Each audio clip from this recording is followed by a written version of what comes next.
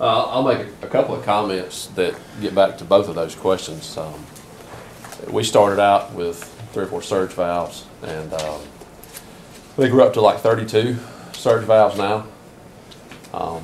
We use computerized hole selection on all of our furrow irrigated acres, as well as our rice. It's one of those things, it's a new piece of technology, and in my mind, I'm probably not as computer savvy as maybe what some other people in our operation are, including my brother-in-law. Yeah, so I go a little bit apprehensive, just in the back of my mind, something's going to go wrong. Something's not going to work right, going to mess something up. I know how to irrigate, the standard way without surge valves.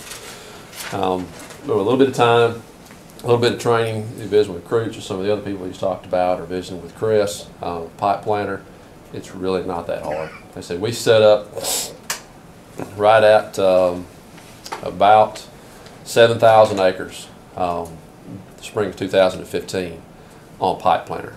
And again, that's all of our heavy ground furrow irrigated soybeans, all of our furrow irrigated corn, all of our rice. It really doesn't take a lot of time. The one thing that I will say, one thing that we really did learn that we will do for 2016 is we kind of went in and made some assumptions within pipe planter as far as the elevation where our poly pipe lays. We went in and made an assumption that it's here at the riser and it's here at the end of the run. We made some assumptions there. Making those assumptions can cause you some grief with respect to what the true elevation is. If it's a taller elevation or it's going up a slope, you've got some drag there on that water, and you physically can't get as much water down in the end as what you want. You can fix all of that if you truly know your elevation, and it's really easy now to go in and basically cut out elevation or insert Excel data with respect that has elevation into pipe planter that will calculate your elevation for you.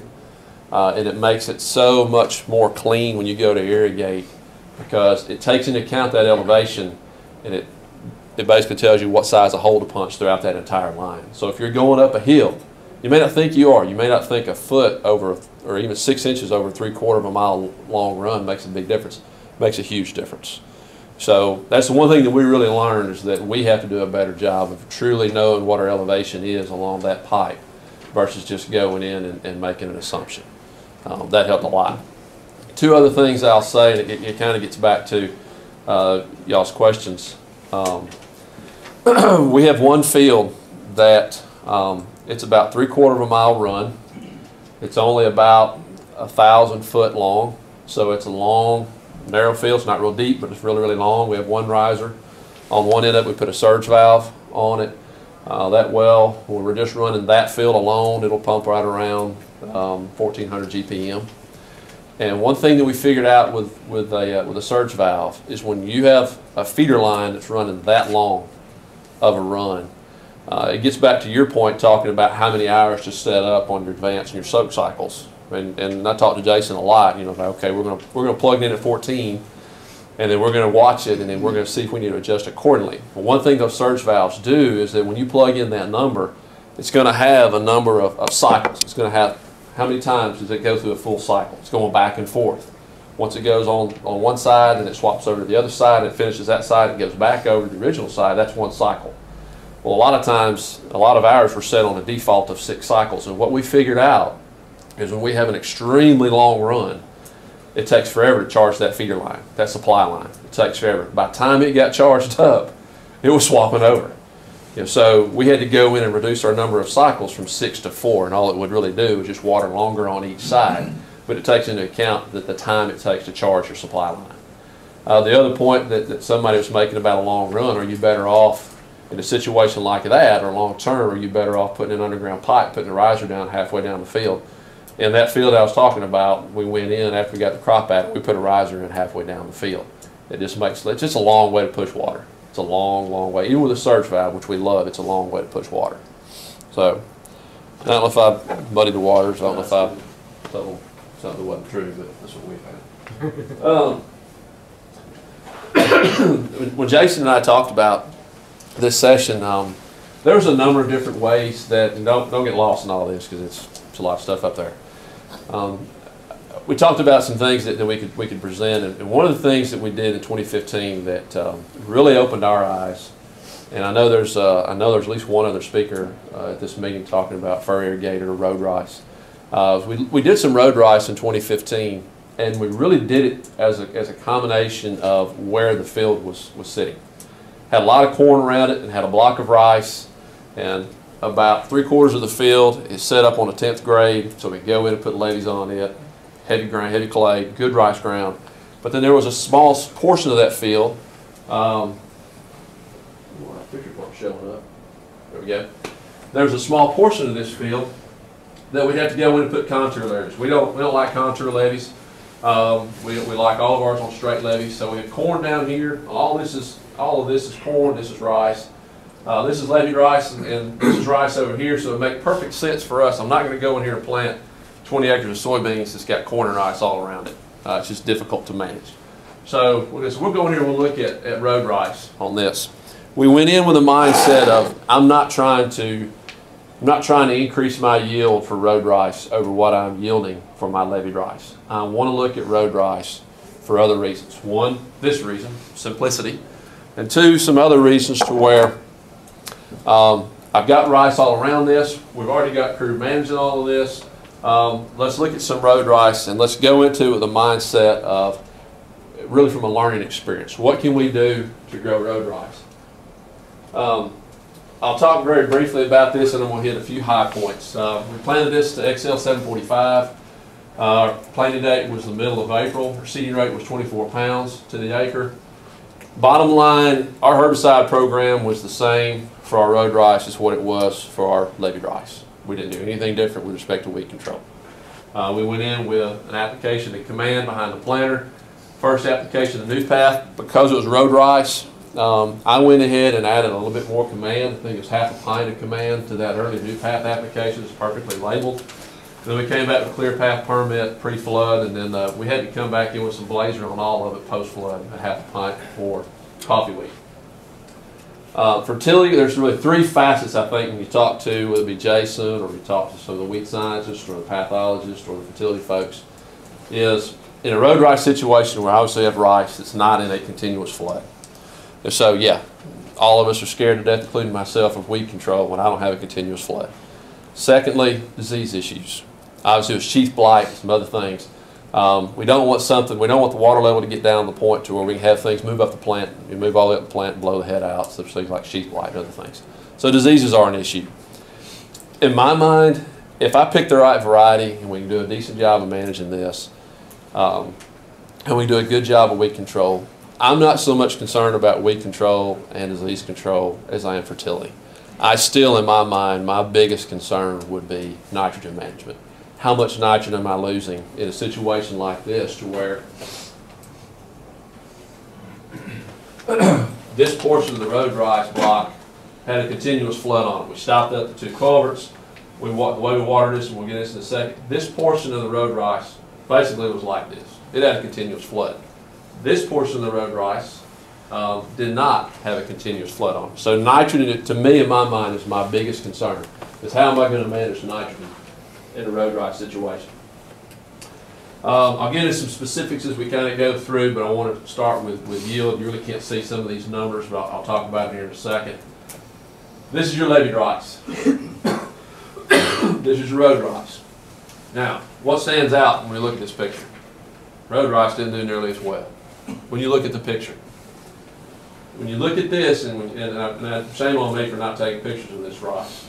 We had a horrible stand issue up here in this block of road rice. We did everything wrong, in my mind, of how we should have and how we will do our road rice in 2016. We made kind of the last minute decision to grow this road rice. It was still rowed up. It goes from extremely heavy up here to really light down here. Remember, I've got corn here. So we went in and we knocked the rows down, run a field cultivator over, run our diamond harrow over it, try to get it as smooth as we possibly could. But we planted this with our planter going back and forth like this. When I got up into here, I had rice seed that was anywhere from that deep, that's on top of the old rows, to rice seed that was that deep down in the middles. Had a horrible, horrible stand up in here. On the sandier end of the field, I had a lot better standing. When you ride the combine and you look at them, there were holes out here in this where we just didn't have plants. We didn't have rice crop. Down here we had a lot better stand. Now, when we first started out, my thought process is I'm going to have a lot better yield up here on the heavier ground than I am down here on the light ground. It just kind of goes to say, that's what we typically would expect. We had a bad rice stand up here, and that's why our yields were off up here on this top end of the field. This field averaged 179. All right. What I did was we had some glyphosate drift go across this whole farm from a neighbor in this block down here. I took this little piece out, so that's not taken into account. This rice block, the whole field yielded 179. All right. Now, if we look at the rice yield for just the road rice section, we were right at 166. All right. So this rice obviously didn't yield quite as well as what our levee rice did. Now, when you start taking into account some different things, where I had a thin stand, my yields were down to, I can't read on the screen, 151. On this section where I had a thin stand, this rice down here yielded 176.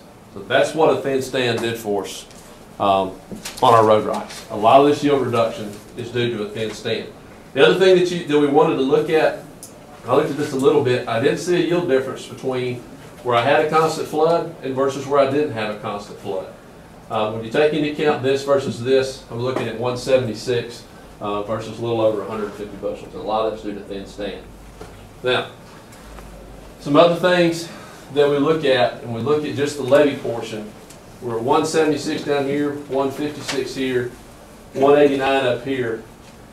You start looking at the yield differences, man, there's no way that I can make levee rice, or excuse me, road rice work from a yield standpoint. It's just, you know, you're looking at a yield difference there that there's no way.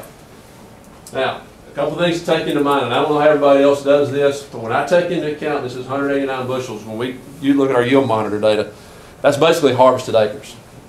It does not take into account my levees. So what we do is we'll get a yield of 189 bushels, and then when my wife gets done with it, who's the CPA in our operation, the TSA takes into account the levees. We pay rent on the levees. We basically farm the levees like we do everything else. We just don't get a yield off of them. We didn't yield 189 bushels to the acre on that the levee rice section. I think we were really right at 179. All right. So we boil all the yields down and we look at our road rice. We had a poor stand, we were 151. Our road rice, we had a good stand, we were 176. Our levied rice, when we take into account the levies, we're at 179. So we go into this with a mindset of, my mindset is that if I can get my road rice to yield within 3 to 5 bushels, let's say, give or take, of my levied rice, I feel like I can make road rice work. Am I going to go out there and plant 2,000 acres of road rice? No, I'm not. I'm not going to do that. Am I going to plant some road rice in 2016 on some fields that I really couldn't grow rice to? It's heavy ground. It's got a lot of water, but it's not set up to straight levee, and it's next to a big block of levied rice. We're already going to be there at least once a day from a management standpoint. Yeah, there's some places I can make road rice work, and I feel like there's some things that we've learned that we can make road rice work and if we can get the yield within 3 to 5 bushels, we can make it work. All right. Some other things that we did learn, some things that we've done going into this year, 2016, is in our situation, especially on our heavy ground, I don't feel like spring tillage is really an option, getting road rice ground ready to go to plant road rice in the spring. Spring tillage is, all of those of us that farm heavy ground, spring tillage on heavy ground is tough. What we've done is we went in and we got all that area where we're going to plant road rice to, we got it all set up in the fall. We had it in soybeans. We went in with our diamond disc care. We smoothed it up. We went in and we took a 12-row toolbar, and we've got some real small shallow busters on it. We put those on a 76-inch pattern, and we went in and we basically created our furrows to irrigate that road rice in the fall. So now we can drop back in and we can plant our road rice stale seed bed and hopefully do a little bit better job of getting the levee, excuse me, of getting the stand. All right. This is probably the most important slide when I look at the economics of road rice, and I'll wrap it up with a few things. We'll start with seeding rate. This again was planted to hybrid in 2015. What we're probably going to plant this year on our road rice is either going to be Clearfield 111 or Clearfield 163. Or not, excuse me, 163. Probably either Clearfield 111 or Clearfield 172. In all likelihood, probably 111. And that is predominantly really from, for us, from a disease standpoint. I'm going to pick a variety or a hybrid that has a good disease package to where I don't have to worry about a potential train wreck. So this is what we did in 2015. Hybrid rice, 24 pounds of the acre. There's my seed cost per acre. My herbicide cost, again, I did the same thing on my road rice as I did my leveed rice. I was at $103 an acre. Fertility, I did the same thing on my road rice and my leveed rice. From a nitrogen standpoint, I was at $80 an acre. Fungicide, we didn't fungicide any of this rice. It hadn't been in rice in a long time. It didn't have any staring or glowing bad disease issues. We didn't fungicide that block of rice. From a budget standpoint, I'm going to put a fungicide application in my budget, whether it's road rice or leveed rice. I'm going to put a fungicide application in the budget no matter what. Water use. When I look at the water use on our road rice versus our leveed rice, we save some money there from an irrigation standpoint. I figured that in that from the water use standpoint, this is a cost advantage to the road rice of about $15 an acre. That's what that number is. That's my cost savings, if you will, when I compared my road rice to my leveed rice. From a yield standpoint, we're at 176 versus 189 when taking into account the levies. Our yield went from 189 to 179. If you take that into account, I'm at $16 disadvantage to road rice. So I'm kind of washed these two out. I'm almost at even. When I look at my levy cost, and everybody in this room has got a different cost when it comes to building and destructing levees. You know, and there's numbers all over the board. If you look at a lot of the university budgets, I don't feel like, in my opinion, that number is high enough when they have a cost in there for developing levees, because they're probably only going over the levees, constructing those levees maybe twice. We pulled our levees about 5 or 6 times. Especially in our heavy ground, we're going to go over them and over and over and over them, because we start out with boulders and we finally get to the point there and we'll go and pack it down with our dual and we'll rebuild it. So I don't think our cost that's in the university budgets, in my opinion, is quite high enough. I think this number for us may be closer to $20 an acre. But I left it, I used the university's numbers to calculate this, and I'm about $15 an acre. All right. So with all that said, you take into account these economics, I feel like if I can get within 3 to 5 bushels on my road rice, I can make road rice work. Is there more management involved from maybe watching that rice, scouting that rice? Probably so. Is there less management involved from a watering standpoint, from an installation of gate standpoint, from constructing and destructing levees? Yes. The other nice part about this is on that field I showed you on that road rice section, all we had to do was drop in there, run our diamond disc carrier over it, and row it up. On my other side, I had to tear levees down, disc levees, let them dry out, disc them again, and then go in and work the field a little bit more, and then pull my rows up. And I did not take into account that on this budget. I haven't taken anything post-harvest. So we're not working under the premise that we're trying to increase our yields with road rice. We're in a situation where if I know I'm going to plant 1,000 acres of rice somewhere, and I've got a percentage of that that's not conducive for straight leveed rice, and I don't want to plant it to soybeans, I'm going to try to make road rice work. The other part of it too, everybody in the room that are farmers, growers, they're looking at budgets. How many of you guys' rice budgets look a heck of a lot better than soybean budgets? I know ours do. Our soybean budgets are horrendous. So with that said, it's a situation where I've got a good rice base on a farm. I'm going to have rice on it anyway, and I've got a percentage of that farm where I can grow road rice. I'm going to do everything I can to grow road rice and look at things like this to try to make road rice work. And if I can get within 3 to 5 bushels, we can make it work. The other part of this that I didn't mention, if I pick the right variety, I feel like I can do a good job of managing the disease on road rice. From a weed control standpoint, if we're really diligent, I get my airplane guy to fly when I tell him to go fly. And we're very conscientious of neighbors and everything else. If I can do a good job of weed control, I don't stay up at night worrying about weed control my road rice. Nitrogen is the one that I feel like is probably the one that I would stay awake at night thinking about. From that standpoint, the way we did our nitrogen is we put out an early shot of DAP ammonium sulfate. We came back in with an application of urea pre-flood, and we came back in with another application of mid-season. What I would probably do, or what we probably will do this year on our nitrogen, we'll probably split that nitrogen application going from 3 applications to 4. We'll probably split it up a little bit more, just from the standpoint that I don't know how much nitrogen we're losing. I feel like we are losing more on our road rice than we are our leveed rice. How much? I really don't know. Some people like Bobby Golden probably have a lot better handle on that than what I do. But one application cost from an airplane, I feel like I can justify that, and I'll probably split those nitrogen applications up. I may cut back on my pre-flood application a little bit, and then timing it with an irrigation event on my road rice, I'll probably go in and split those applications up, my post-flood applications going from 1 to 2. Try to spread my nitrogen out a little bit more through the course of the season. So I threw a lot at you. I went through that in my mind somewhat quickly. That's some of the things that we learned on road rice, and we'll go from about 20 acres of road rice to about 150 acres in 2016 on a farm that'll be all rice. So, Jason, I don't know if we have time for questions or not. You got 3 minutes. Yes, sir. When you were watering the rice, did you ever let it go dry? Did you, how many times a week run the water process? The way this worked out on that particular farm is we have 4 wells that are all tied together.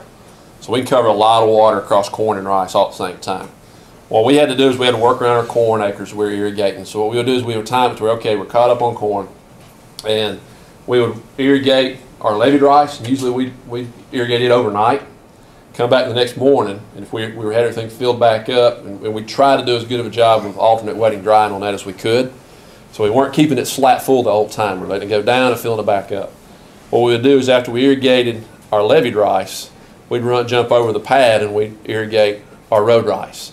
We wound up irrigating it. We were wet early. Then we got 4th of July. It didn't rain on us for 3.5 months.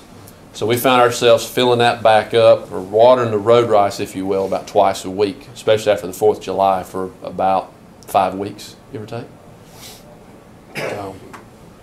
What kind of slope did you have?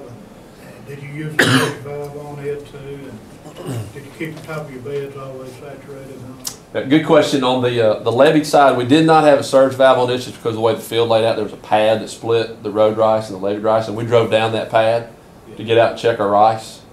What we would do is we would turn it on our leveed side, and then as soon as we got done, we'd turn it over on our road side. We didn't have a surge valve on this. The leveed side is on a 1/10.5 slope.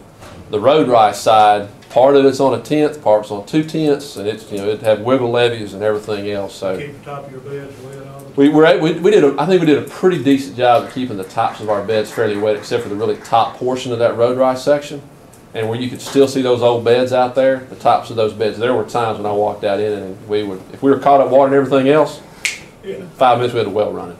So no, we didn't do as good a job as I would like. I think we did a fair job. How wide were your furrows on your row rice? These were on 38s. We originally were going to plant that to soybeans, and we tried to tear those beds down as well as we could. In 2016, we'll be on 76s. So, and it's extremely heavy. But it's also almost flat. This was, you still see some rows out there. What we'll have for 2016, it's essentially flat with some furrows every 76 inches on heavier ground than this. So you feel like you'll have soak? I think we'll do a better. I think we learned a lot this year, 2015. I think we'll do a better job of keeping it soaked in 2016 than what we did in 2015. The other part about it is I have 1 well that's devoted to my road rice. I don't have to split that well with anything else. So I feel like that will help us as well. Because there were times that we're 3/4 of the way done watering corn, and to Jason's point, we've got it going. We don't want to stop. We want to finish. I had to wait a little bit longer than I wanted to get the well to water this rice. You think you'll see any advantages in your follow-on crop with compaction where you didn't have an interior levee to pull out? Sometimes irrigation water will hang up right there the next year. You watch your yield monitor, and it'll have an effect right where that levee used to be. Yeah, and the next crop may make you money. As much money as we spend, the times we spend, the diesel fuels we spend tearing down those levees, you still see it. The following year, you still see it. Sometimes they're greener where the levees were, and that may be because we got nitrogen hanging up there on the levees, but we still see the remnant effects of those levees when we follow it with soybeans, no doubt. hopefully we'll be able to alleviate some of that with the road rise. All right? We good? All right. Thank you, guys. I'll be around. I know Jason will be around as well if y'all have any questions.